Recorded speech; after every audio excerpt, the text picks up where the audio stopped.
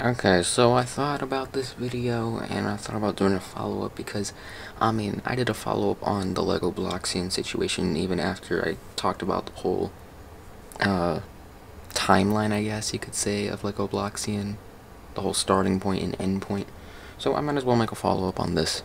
So, Loafee, I made a video on Loafee, and we go to the comments, and apparently after I talked about the situation, apparently a few days later, after 7 days, when the video came out, this channel, Loafee 2, commented saying, "Lol, what also happened is that I got hacked and this is my new channel." We take a look. I was like, okay, it has 10,000 subscribers. This has to be Loafee, because I know that Loafee has an alt. It was called Loafee.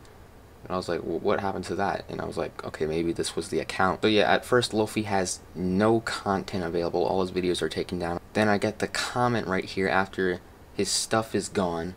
So clearly I thought, okay, this adds up. And then today, he rebrands his entire channel to Mr. Ghost. And immediately people assumed that this was the hacker.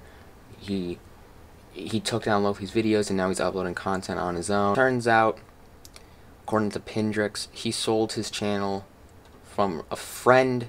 He sold it to a friend of his and he got money out of it. So Loafee 2 was apparently a fake account, and it says it right here in these screenshots. Are you Loafee 2? Nope. If you're wondering who he sold it to, he sold it to this guy named Ghost. As you can see, he's actually following him. The person who owns Loafee 2, I think this was his Twitter. He was impersonating Loafee's Twitter account once he deactivated it. And the comment threads, I pinned the comment and I hearted it. I made a comment saying that Loafee wasn't hacked again, and that this wasn't an update, this was a fake.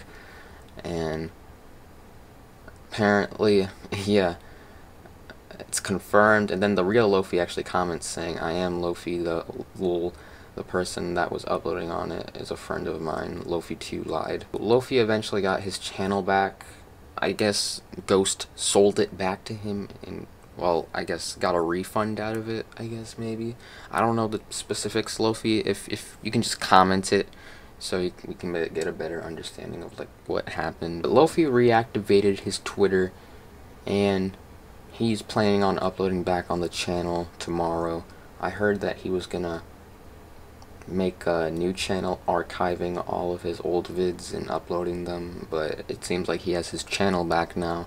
I don't really see how he could make a video on Lisa Gaming. Like, what has Lisa Gaming been up to anyways? Like, she's been so irrelevant for a while. I know she was involved in child exploitation, or allegedly. I'm gonna say allegedly just to be safe, but Parlo made the video on that situation.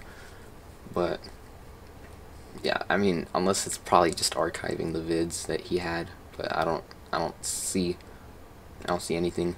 Oh, Loafee explains here, "Lol, by the way, I'm not a hacker. There is a simple explanation why I took over the channel, because he sold it to me." So he, as in, I guess, Ghost. So Ghost sold the channel back to Loafee, I guess, again. Because Loafee originally sold it to Ghost, and Ghost, I guess, sold it back to Loafee. So Ghost probably for the same amount of, like, the same price. So Ghost probably got his money back that he originally gave Loafee.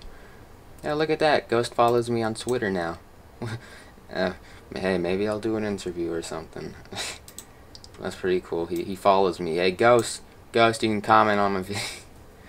Yeah, but that's basically the situation. That's all I wanted to talk about. He still featured Ghost's other channel. I don't know how Ghost got that many subscribers when he wasn't uploading any content. Maybe he was before, but all the videos that he's been posting were all from today, and it's basically just spammed shorts. So I don't even, what is this? Oh my god. But yeah, see you guys in the next video, I guess. Yep, this was poorly made. My bad.